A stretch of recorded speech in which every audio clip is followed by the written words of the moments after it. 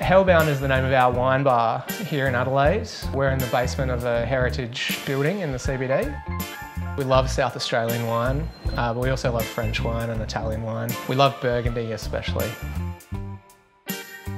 We have quite a few wine cabinets here and they're great, they're really useful for us. We have a red wine cabinet, we keep at 15 degrees. We have a white wine cabinet, we keep at 12 degrees. We have a champagne cabinet, we keep at 8 degrees. So we keep our wines at specific temperatures because I think it lets us get the most out of those wines. Lighter, more aromatic reds, like a Pinot Noir or a Nebbiolo, we might serve a little bit cooler at say 13, whereas your traditional full-bodied reds, like a Barossa Shiraz or something, we might serve a little bit warmer. It's really a personal thing for everyone, but I think that for a lot of people, it's the first time they've tasted a wine with a light chill on it, or that cellar temperature. It's been a pleasant surprise for a lot of people that come in here, I think. For me, I think it's far too common to be served a red wine that is too warm. We live in Australia and it's hot here, and wine can be refreshing, it can be fresh and it can be delicious. And I think if you get that right, that temperature, you can really retain everything that's beautiful about the wine and still have a refreshing drink that you can really enjoy.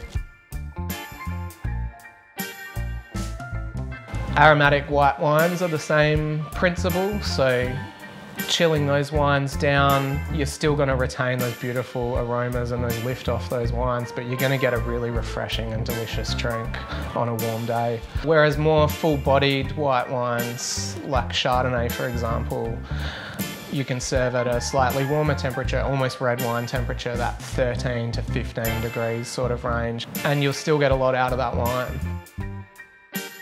So one wine that I think is often served too cold is champagne. I think proper well-made grower champagne served at say 12 to 14 degrees, it really lets you see the nuances in that wine a lot more than you would at say 6 degrees straight out of the refrigerator.